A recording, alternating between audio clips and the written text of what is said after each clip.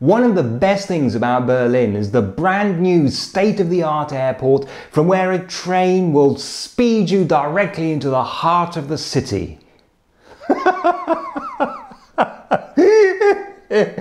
Oh, that's funny.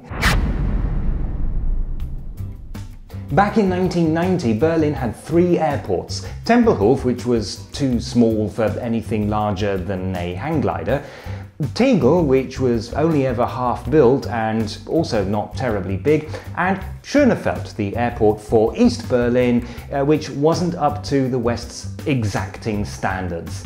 Something had to be done, and so it was. A plan was devised.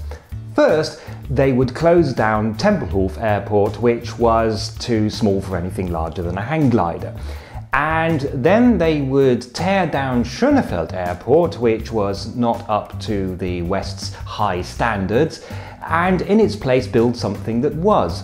And then they would close Tegel Airport. It took 10 years to get all the legal challenges sorted out, but building eventually got underway in 2006.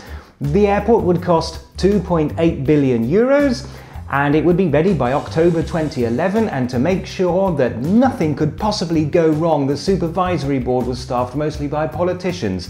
The chair would be held by Klaus Wowereit, the mayor of Berlin himself. In 2007, they found a bureaucratic mistake which meant that the design of the terminal building had to be put out to tender again, but that was just a minor hiccup and work continued. In June 2010 came the news that the airport would not after all be ready by October 2011. A new date was set, the 3rd of June 2012. It was planned that just before the actual opening itself there would be a huge grand opening ceremony. The date was set for the 28th of May 2012.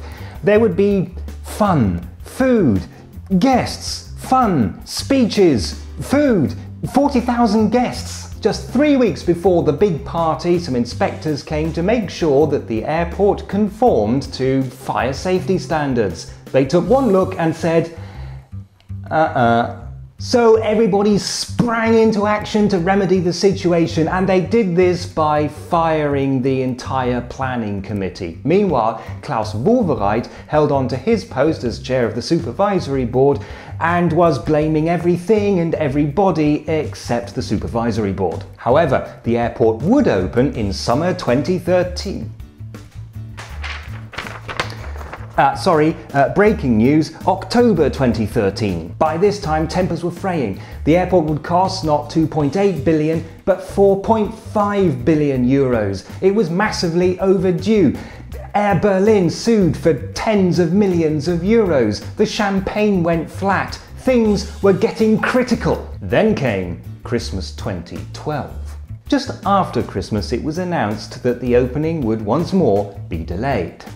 Just after New Year's, when everybody was sobering up, the news came that, well, it would certainly not be open in 2013. It was announced that the airport would absolutely, truly, definitely, for real this time, promise absolutely, it would be ready sometime in 2014. Mr. Wowereit has resigned as chairman of the supervisory board but is refusing to resign as mayor. Meanwhile, his successor in the chair of the supervisory board has been named as Matthias Platzek, Minister-President for the state of Brandenburg. Oh, and now some experts are saying that it's quite possible the airport will have to be completely torn down and rebuilt from scratch.